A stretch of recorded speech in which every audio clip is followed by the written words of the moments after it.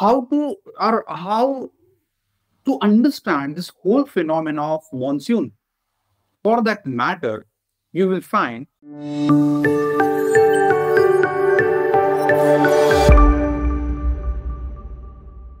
hello guys, welcome to Plutus IAS. This is Akshay Guru, Faculty Geography. So today I'm here again with one of the most interesting topic that really forms a soul of our Indian culture and economy. This particular topic that we are going to discuss today, right, in its full detail, is all about the climatic conditions. Those are prevailing, those are prevailing over in the tropical region. If you ask Vladimir Koppen, so he is like, this climatic conditions that is precisely what known as this monsoon. It is prevalent in tropical region as such, and hence he tagged this or categorized it in a type of climatic condition. If you ask, like, say, this topic monsoon, the literal meaning of this term. So the literal meaning of this term, actually there, a kind of doubt over, or kind of a confusion over what exactly forms the root word of this, right? Which, like, say, for example, if you like based on Al-Birani, if you like based on Al-Birani, in his Kitab al-Wind, so he has mentioned that there is like a monsoon. So the root word that it seems may be like of Arabic origin. Monsoon, that means seasons. That means season. Or it may be like a kind of, again, a confusion that this term may be of Malayan origin. Okay, Malayan origin. So there is a kind of debate, but still, whatever, you will find the meaning of this root word monsoon. It means seasons. And this monsoon, then, it must subscribe to some seasonal climatic conditions as well. Yes, like the very root meaning, it is what about season, and this monsoon, then it must be something in connection with the season. I have asked like number of times, in almost all batches, what do you mean by monsoon? And you know what the most common answer I received from that particular batch, all those batches, in fact, monsoon is rainfall. Monsoon is precipitation. But believe me, guys, that is absolutely not a case. Monsoon is not at all like a phenomena that is merely a rainfall. Now, it may be kind of a byproduct of a phenomena or of a particular activity, climatic conditions, but it is absolutely not a rainfall. So like, don't consider, or don't mention how and why I'll be explaining, but at least at the first, don't ever consider monsoon is literally equals to rainy season or rainfall. No. Monsoon is something that is outcome of, the rainfall is something that is outcome of, say, climatic phenomena or like wind movement, like to be more precise. See, the definition of this monsoon that is given in syllabus. Even the syllabus for NCERT as well. The monsoon is a seasonal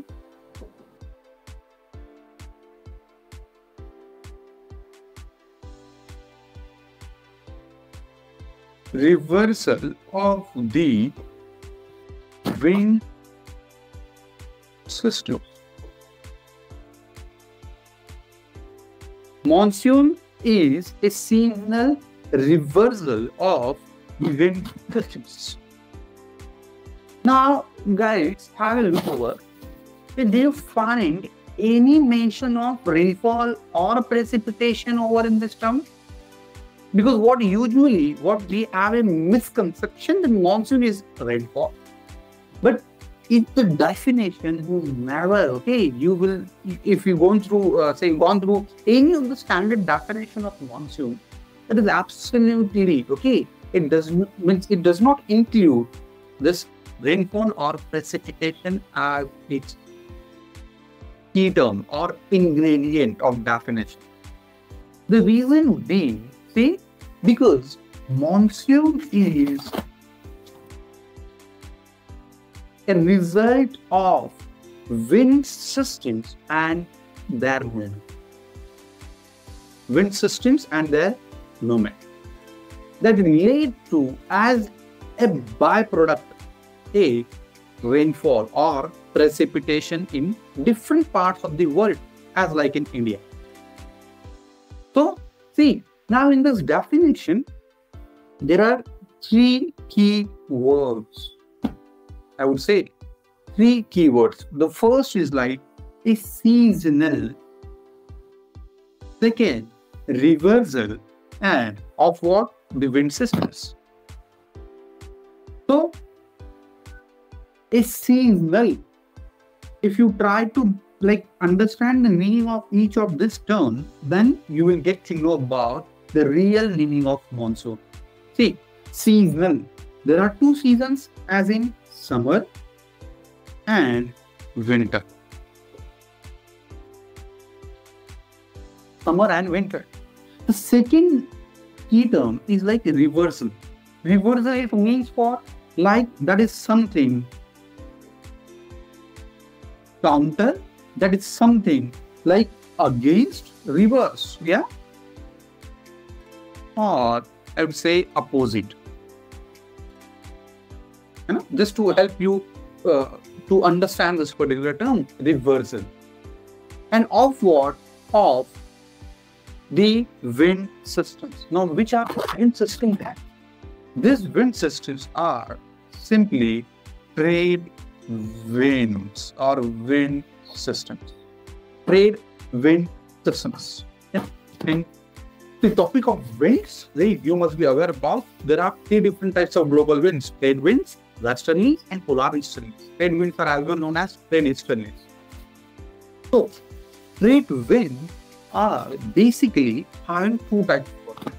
See, trade winds are having 3 types. The first one, we'll find southeast trade wind, which later transforms into southwest. How we'll be discussing this? Southeast trade wind, then northeast trade wind. Yeah?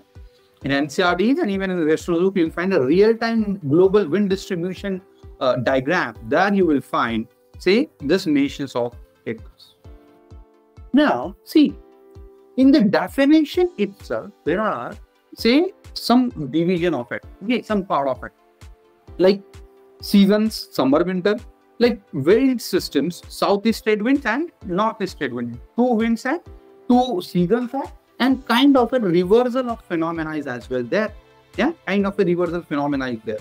So can we consider it as like, say, in one season you will find the movement of one wind there, and in another will find that another wind that is blowing. See how in summer there is like a movement of southeast trade wind in region, okay, or in like over in the tropical region. In winter, you will find, say, the movement of northeast trade winds, okay, which later transform into northwest trade winds actually. So, southeast trade winds, northeast trade winds, they are having their occurrence in respective seasons, and their direction is what I would say like in counter current manner. This too, like if you try to understand this direction of 2 winds, sorry, east, west, north, and south. You'll find southeast trade winds. Okay, these are like having their origin in this fashion, origin is southeast and moving towards northwest, and northeast, they are like, say, having this particular direction of origin. And this are due to some factor of Coriolis force or directional influence on the wind led by the rotation of the Earth's surface, you will find, say, these winds are then blowing counter, okay, or opposite to the other wind system. And hence, right, not at the same moment, but in a different seasonal time. Okay, don't get confused. So, at a different seasonal time, you will find this then lead to a seasonal movement of this wind system. Yeah. So, what is monsoon?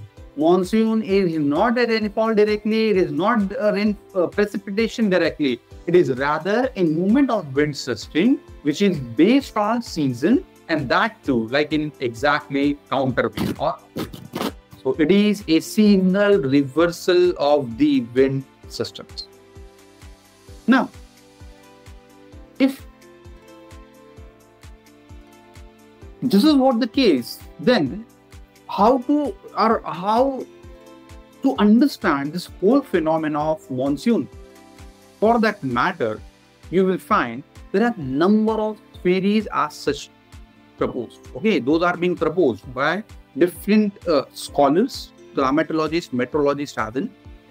Now, say one of the first, and like by means of theories, okay, by means of theories, we will try to understand what exactly this phenomena is. That what in terms of definition, we first have somehow like try to make it clear that monsoon, what exactly it is a wind system. Now, how this wind system and why these wind systems are moving. Now, there is the one concept that is one of the first scientific attempt just to explain this fact. Like Al-Biruni, he was like, that is absolutely a sea breeze and land breeze. That according to Al-Biruni, right, and maybe Arab scholars as well that time, and maybe Indians as well, you'll find this monsoon or this wind systems are simply a result of a sea breeze and land breeze, or simply interaction between land and continent. And even the same proposition with some scientific covering, okay, you will find, say, proposed by Helen. Edmund Helen, somewhere around in 18th century, 17th, 18th century, you will find this concept was being proposed by him. What exactly this concept includes? See,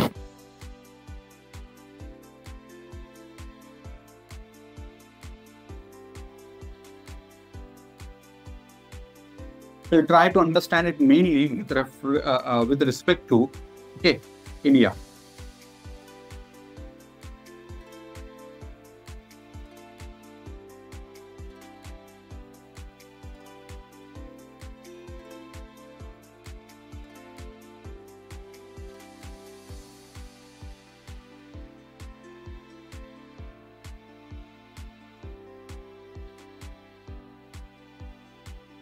So, according to Edmund Hillel, the concept of monsoon is simply, again, sea breeze or land breeze kind of thing. That is simply a phenomena that is inherently connected with the land and temperature contrast, land and continent temperature contrast.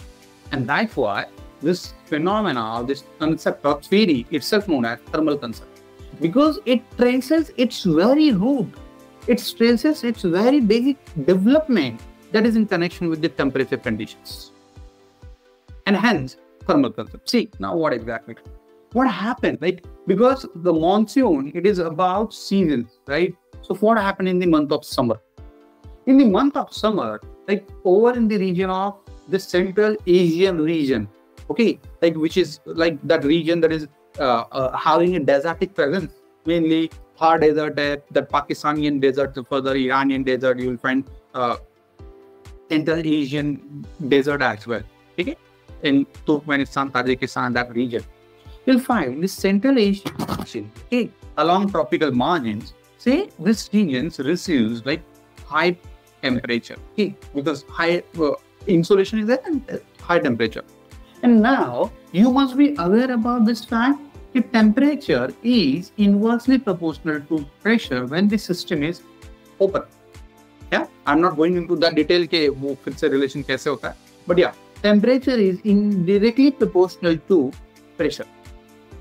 And as temperature when the system is open and temperature conditions over here, it is on topic of Cancer, the perpendicularity rising in the month of March, April, May, high temperature, low pressure condition, you will find getting developed over here.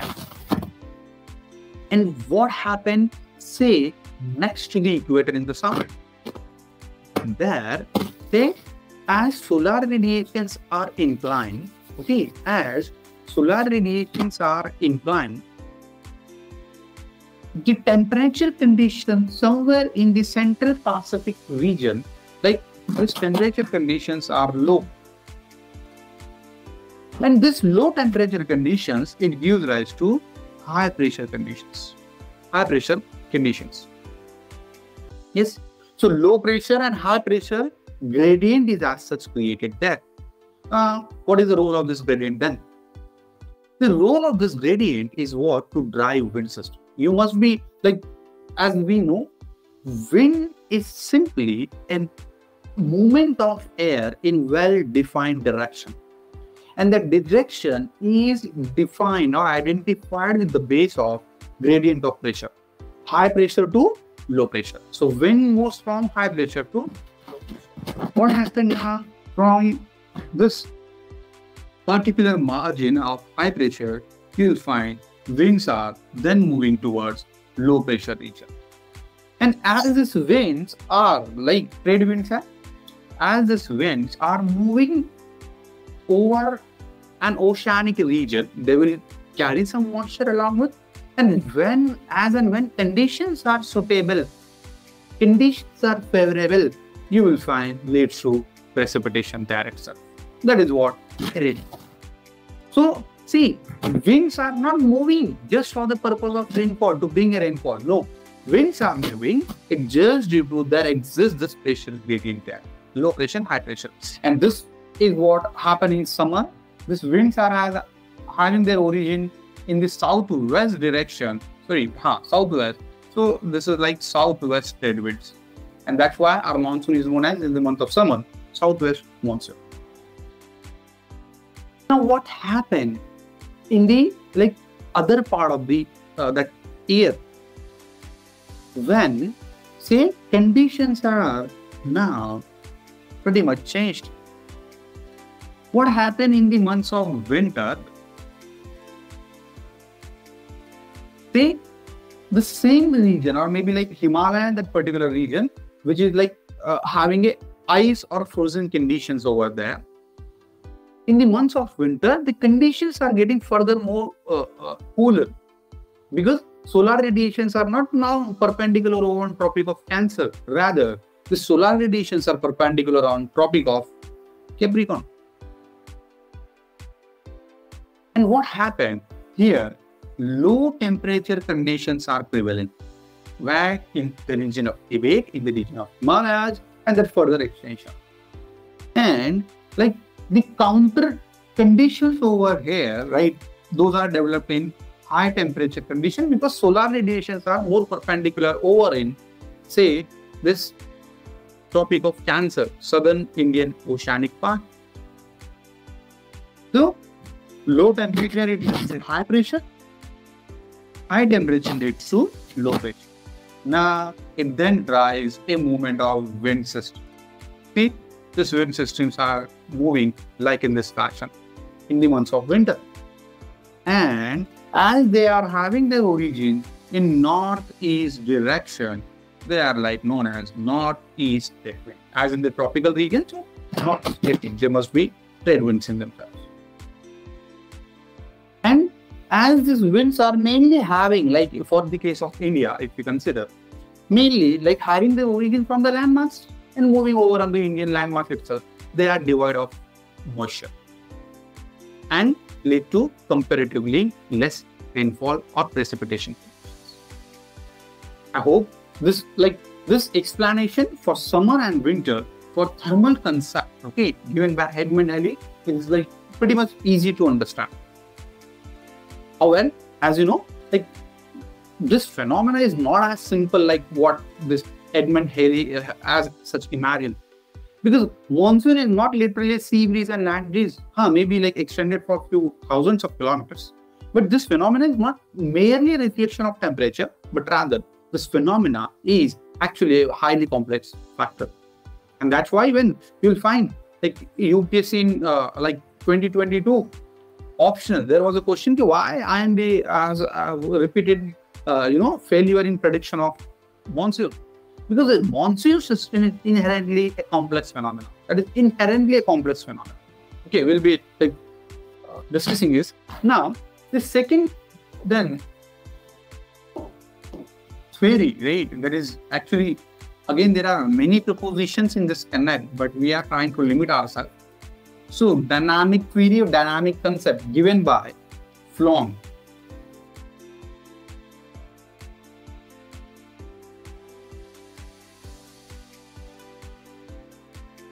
In 1951, dynamic concept. And this dynamic concept, it uses the understanding, okay, or the knowledge of ITCZ, intertropical convergence zone. Simply, what is intertropical convergence zone? It is simply the zone lying between tropics, intertropical. So between tropics and convergence. Convergence of what? Like two wind systems. So this zone that usually lies 5 degree north, 10 degree north, or up to 5 degrees south, right? So this zone, which is highly dynamic in nature, which changes its position with the shifting positions of the sun. Like if perpendicularity of the sun is on the Tropic of Cancer, that means like summer solstice, you'll find ITCZ is now shifting more towards Tropic of Cancer. If it is not towards Tropic of Capricorn in the month of winter solstice, you'll find moving towards Tropic of Capricorn. So ITCZ is simply where this combined duo, okay, or this wind system are trying to merge into two. But according to dynamic concept, you will find, say, this dynamic concept, it like believes in the role of ITCZ and its movement, okay, along with. So ITCZ, which is usually like over in this fashion, okay, this is what, where this northeast trade wind and southeast trade winds are supposed to get merged into, right, each other. But what happened? See, as this ITCZ is having highly dynamic behavior, highly fluctuating position, these winds have to, say, changes their destination of origin as well. And they have to either shorten their length or distance, or either have to migrate along, okay, in comparison. So what happened in the months of summer? See, what happened in the months of summer?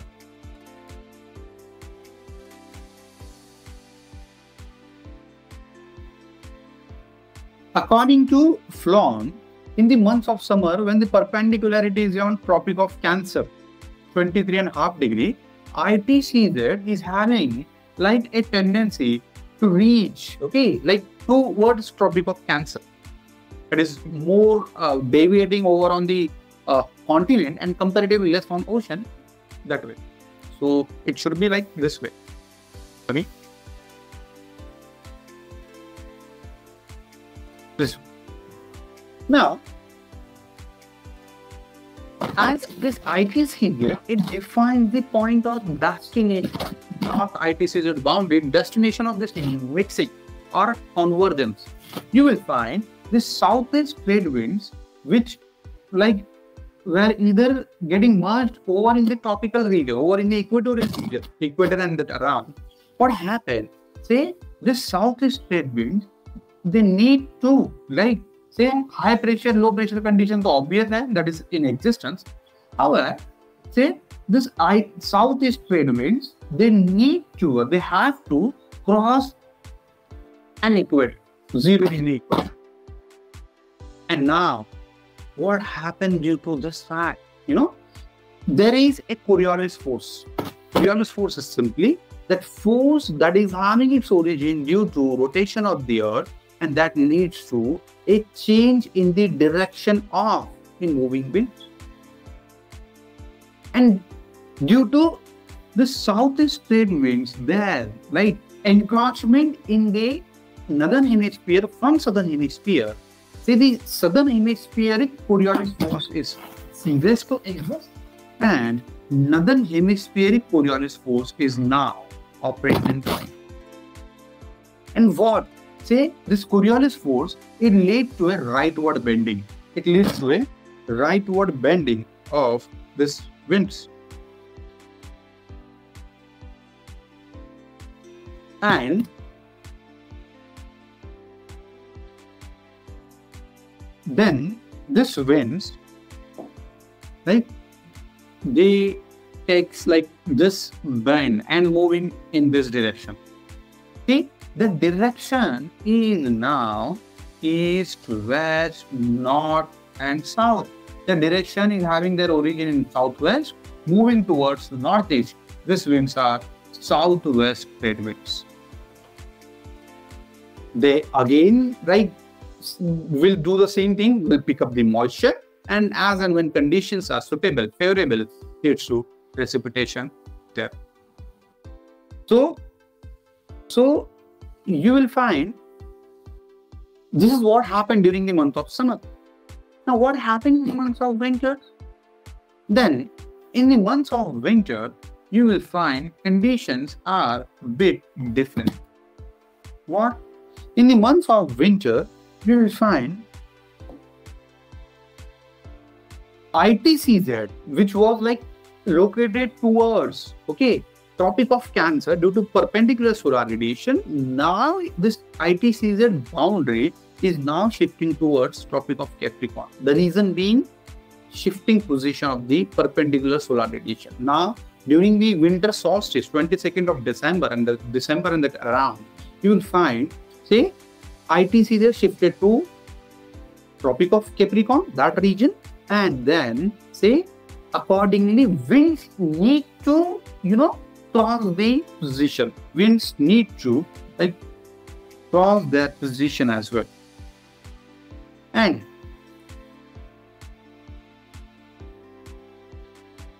what happened now in the winters? You will find the ITCZ boundary is like up to this mark, 23.5. So this northeast trade winds, say all along, say this northeast trade wind, they moves over in the tropical region of northern hemisphere where the Coriolis force of northern hemisphere is applicable rightward.